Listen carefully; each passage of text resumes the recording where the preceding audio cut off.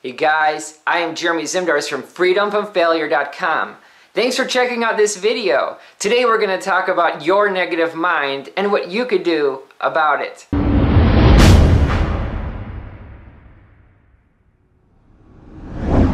Now, chances are, this is pretty much the rule. Most people are negative. They eat, sleep, and drink negativity. It doesn't matter what you call them, negative Nancys, Debbie Downers, the proverbial party pooper. Most people are more negative than positive. Now, why is that? Why are so many people programmed to be negative? Well, actually, we inherited it genetically. Because, you see, back in the day, people were more focused on survival. Now, the big thing about surviving is that you have to avoid the things that could kill you. These are negative influences, negative factors. So people would seek out, is there a bear near our camp, per se? That is a pretty good indicator that maybe you might be dying soon. Are there lions or a pride of lions nearby? Probably not an issue if you're in America, or unless there's a zoo break. But more of an issue if you live in Egypt or, Africa. Are there killer hippos that are waiting in the creek next door?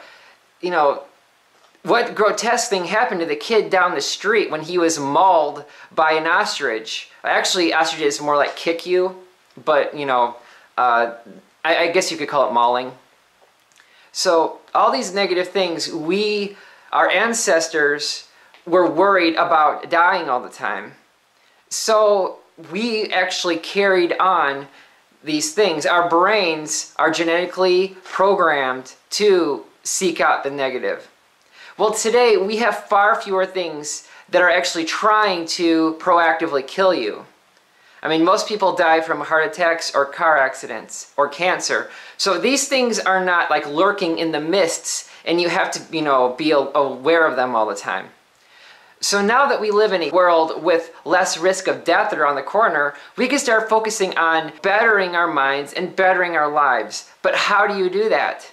Well, the easiest and best way is to actually pay attention and seek out the positive stories. Listen to positive speeches.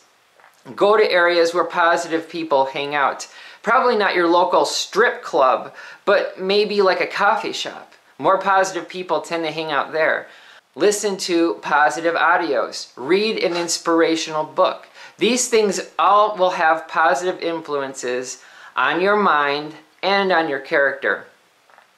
Once you start seeing the positive more and more, you will stop focusing on the negative. And that's another aspect to it is if you just stop watching the news a lot, if you stop paying attention to all the negative stories in your Facebook trending box in the side margin, that will also help propel you to becoming more positive, as long as you're still focused on the positive. You see, everything has a good and a bad associated with it. This all has to do with the yin and yang of everything. So you could focus on that good part, or you could focus on the bad part. And most people will focus on the bad. They are two types of habits. You have developed a habit of looking at the bad because you are genetically disposed to do that. But now that you know that, you can't use that excuse anymore because you know better. So what will you be doing next time you hear about a story of a mall shooting, or you hear a story about, little Johnny down the street getting sick? You're going to start to look for the good. I'm not saying little Johnny being sick is good. But I'm saying that there's so many good things that happen that people don't hear about because the media is trying to push all these negative stories at you.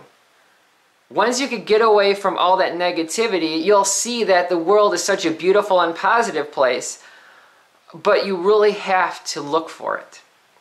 I'm Jeremy Zimdars from freedomfromfailure.com. Thanks for watching this video. Please don't forget to like, share, and subscribe as more content will be coming down the pipeline soon. And I will see you in future videos. Stay tuned in and take it easy. Yeah.